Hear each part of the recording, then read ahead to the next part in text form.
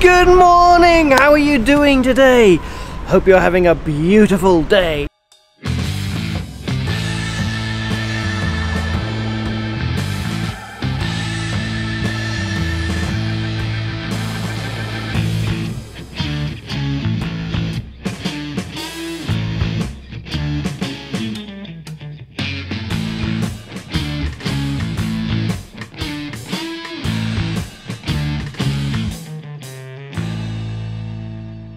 Now today we are in Vienna and I'm going to take you to show you the center of Vienna, the inner city.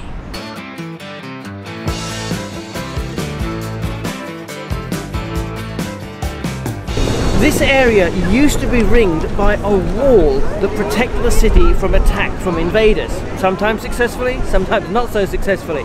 But the wall became unnecessary and redundant as the years went on, and it was taken down and replaced by a big wide boulevard that is now called the Ringstrasse.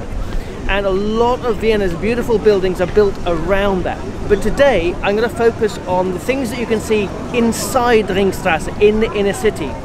And none is more famous than St. Stephens Cathedral. This beautiful monolithic structure towers over St. Stephen's Plaza and is Vienna's most iconic building. What we see today is the result of hundreds of years of constructions by generations of rulers, and it is undoubtedly the most important religious building in the whole of Austria. The unique roof is covered with over 230,000 glazed tiles. It is amazing, which on one side display the double-headed eagle, the symbol of the Habsburg family, one of the major rulers of Austria, and on the other side is the coat of arms for Austria and for the city of Vienna. And when you go inside, wow, it is amazing. There are 18 altars, small chapels. Just let me show you.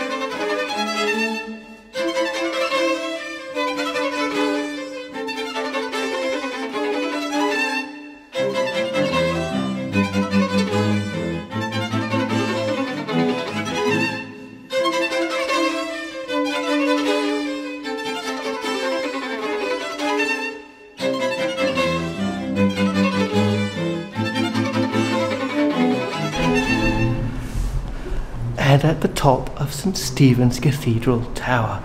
It's 262 steps up, €5. It's a steep, twirly, dark staircase, but when you get to the top you are rewarded with breathtaking views over the city of Vienna. Now close by to St. Stephen's Cathedral, just off Stephensplatz, you will find St. Peter's Church. It doesn't dominate the skyline in the same way that the cathedral does, but it blends in with the beautiful surrounded buildings. And it is... Today's church was built in the 18th century and is modelled after its namesake, St. Peter's in Rome, hence the big dome at the top. It is free to enter. They do ask for a donation for the often concerts and organ recitals that are... One moment.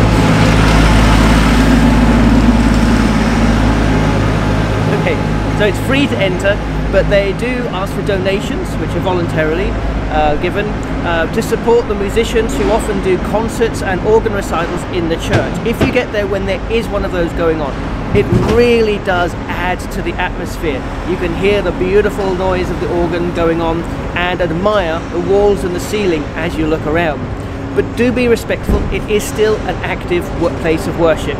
So careful how you dress modestly, gentlemen remove hats and things, and be respectful when you're in there. But go in, enjoy and admire.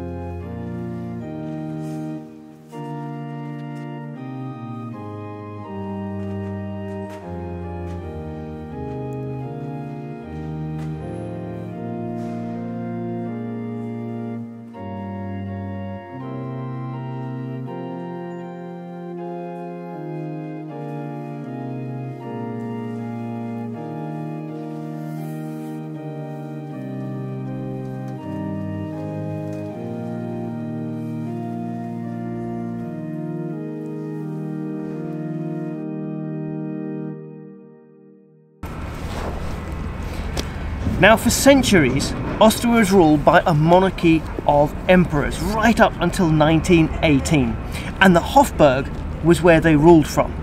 Now, it's been a seat of power since medieval times, and it's been extended and extended extensively by each ruler that comes along, that now it occupies over 240,000 square meters of space.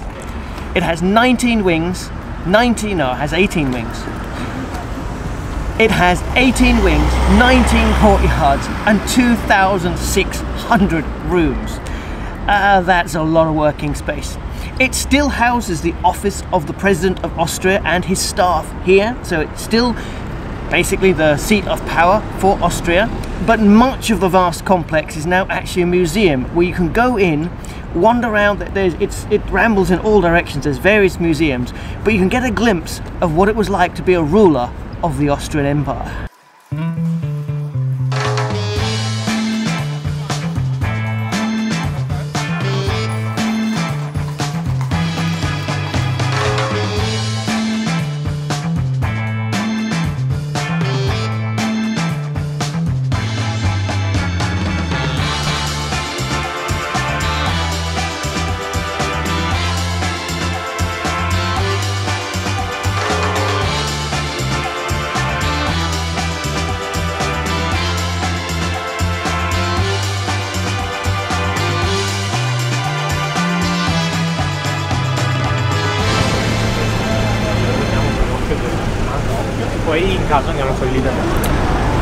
And I have found my first Christmas market in Vienna.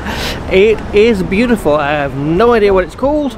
I just wandered down randomly the street and there's all these huts kind of. The smells are delicious, and the stuff that's for sale here, I tell you, if you're short of ideas for Christmas gifts, this is the type of place to come.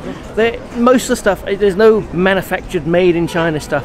It is all handmade, unique items, homemade food. I have already tried some of the food and it is really nice, and it's not a huge market, but there is plenty here.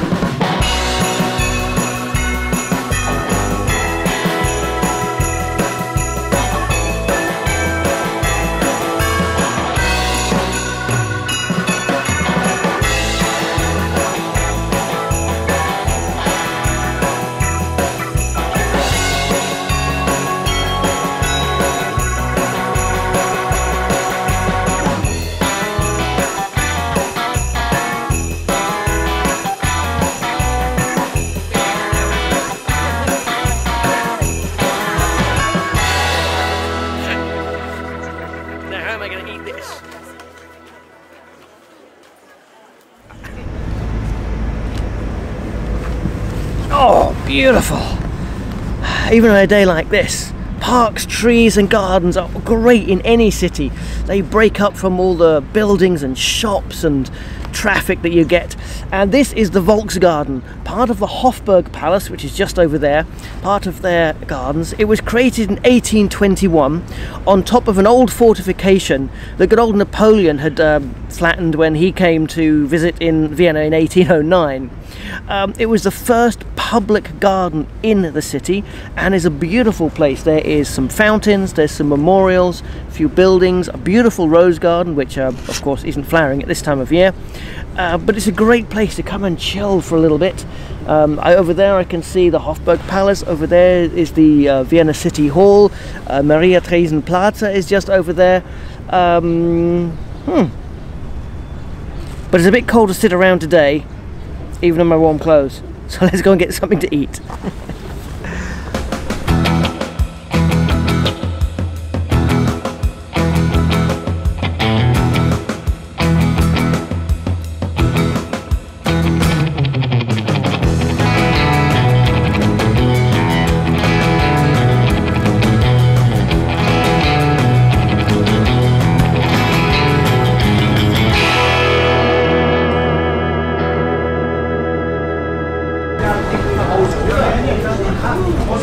And this is Vienna's most famous market, the Naschmarkt, and has been a place of trading since the 16th century, when farmers who produce things outside the city used to come into the city and do their trade here to sell their wares.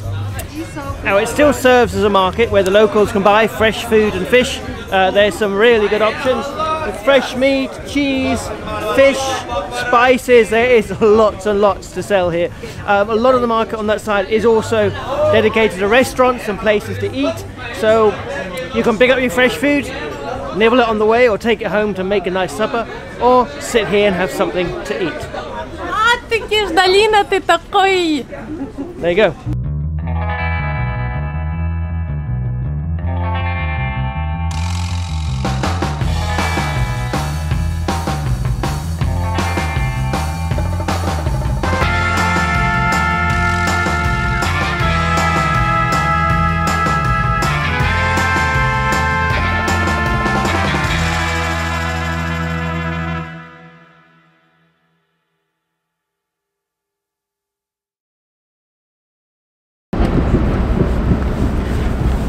Now this building is a former train station. There's actually two identical buildings, one either end. This used to be a train station, is now an entrance to Karlsplatz Underground. That one over there, mirror image of this, is a cafe restaurant now. They were designed by Otto Wagner, who is one of Vienna's best Art Nouveau architects, who in the late 19th century saw the need for more practical designs without losing any of the grandeur and artistry in his buildings. His vision was to design useful buildings fulfilling a practical need, but in a beautiful way. I would say that's very Viennese.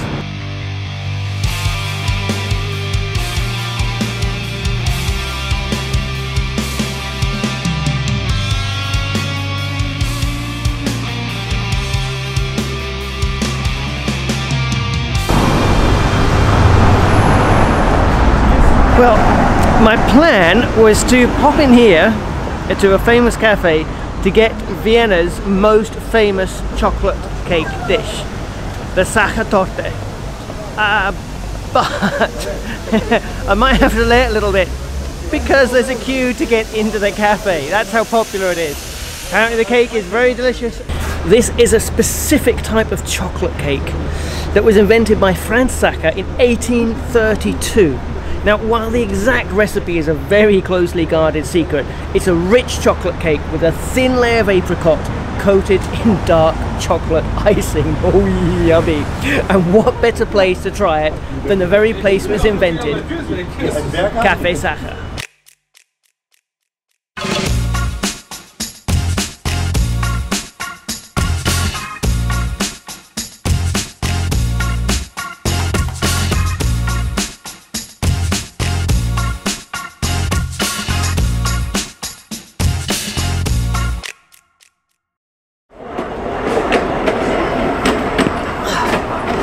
In 1712, a great plague swept through Europe, killing hundreds of thousands of people.